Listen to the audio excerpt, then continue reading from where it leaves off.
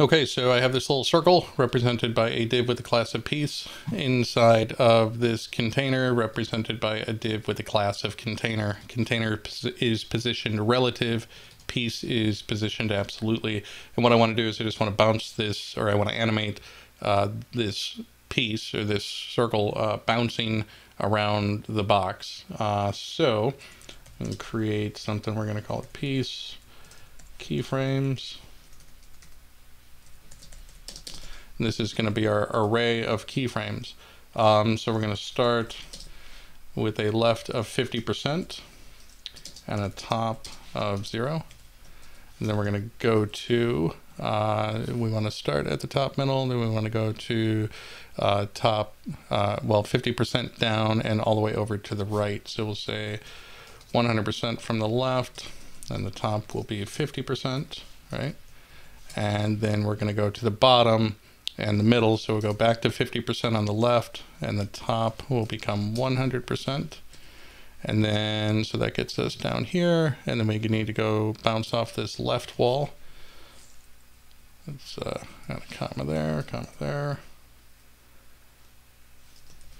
And so on the left wall, we're going to be back at 0, and the top is going to be 50% again.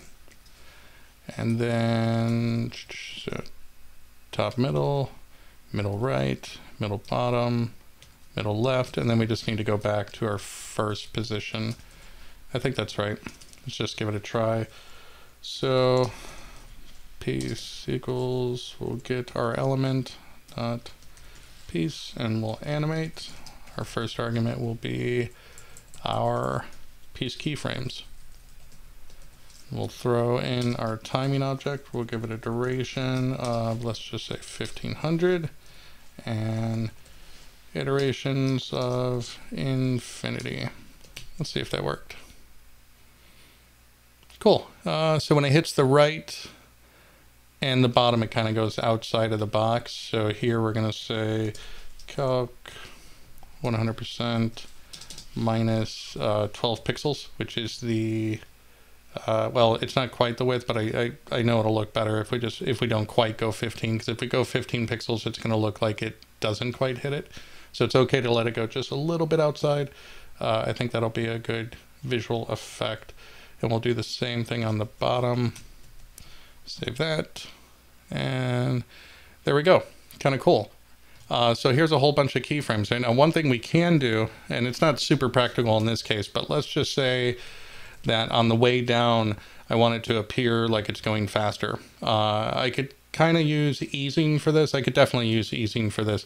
But one thing you can do here, very much like you can do with CSS keyframes, where you can say where your keyframe is at percentage-wise over your entire timeline, we can do the same thing here with an offset.